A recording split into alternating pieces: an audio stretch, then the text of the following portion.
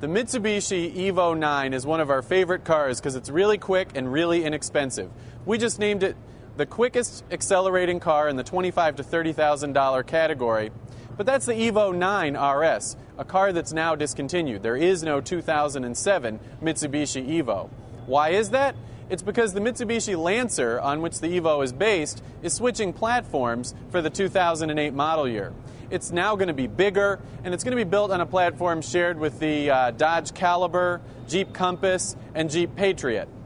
The car Mitsubishi is showing at the 2007 Detroit Auto Show is called the Prototype X. But you don't have to look very hard to see that this is actually the next generation Evo, the Lancer Evo 10. The wheels on this might be a little bit bigger and the paint a little bit shinier than the car that will eventually go into production, but this is pretty much the styling and the mechanical details of the car that we'll see on sale in the not too distant future.